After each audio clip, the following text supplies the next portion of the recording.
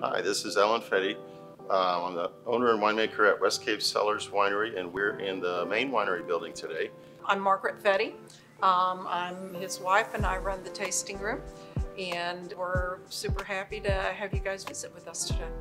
We got interested in growing grapes many years ago in our 30s, and decided that's what we wanted to do. We just wanted to be the farmers. So we found some property in Northwest Dripping Springs and started our first vineyard of 2.75 acres of Cabernet Sauvignon.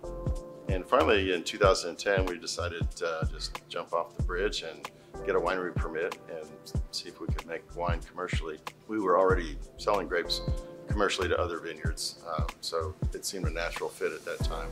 And around 2012, we both gave up our day jobs and started making wine and growing grapes full time. We're really excited to share our knowledge of winemaking. So those who are interested ask a lot of questions, and by the time they leave, I'm happy to say they're wine experts because of the education that we share with them.